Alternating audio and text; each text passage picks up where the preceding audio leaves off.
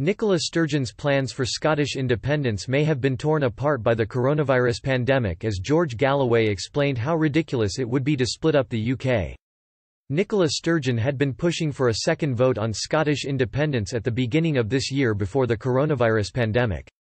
But due to the crisis, her plans appear to have been blocked, as former Labour MP George Galloway explained. Any independence proposals after Brexit and COVID-19 are in deep trouble. He noted the SNP leader's plan would be extremely damaging to Scottish people. Speaking to Express, Mr. Galloway said, the independence movement after the Brexit was already in very deep trouble. The pandemic has made the idea absurd of partitioning one small island into two states. It is absolutely ridiculous.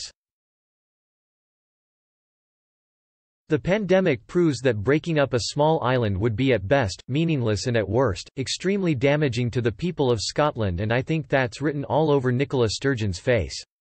His comments come as Ms. Sturgeon continues to defy Prime Minister Boris Johnson. During the crisis, she has made announcements ahead of the government and recently said she will continue the lockdown in Scotland despite Mr. Johnson's best efforts to outline a plan to lift restrictions.